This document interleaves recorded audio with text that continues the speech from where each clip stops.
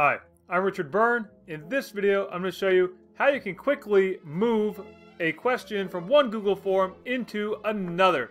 So let's go ahead and get started. Here you see I've set up my sample quiz number 10, and it's completely blank.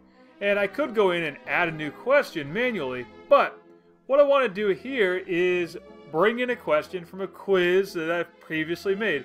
Now this works with quizzes as well as any other type of survey or form question you might ask. So over here on the right hand side, rather than hitting the plus button to add a question, let's hit this little import button.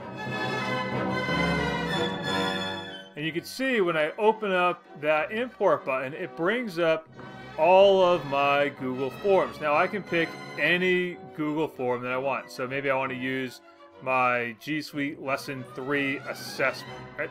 So I'll click that one and hit select, and that will bring up all of the questions that I asked in that prior form, including, you can see here, your name, your email address, right? And let's select this question and that question. We'll import those questions directly in there. Boom. Now they're in. I can still use the shuffle option order just like before. And if I want to import more questions from a different quiz, I'll just go back to import questions again and select a different quiz. Maybe I want to use the one from lesson 9.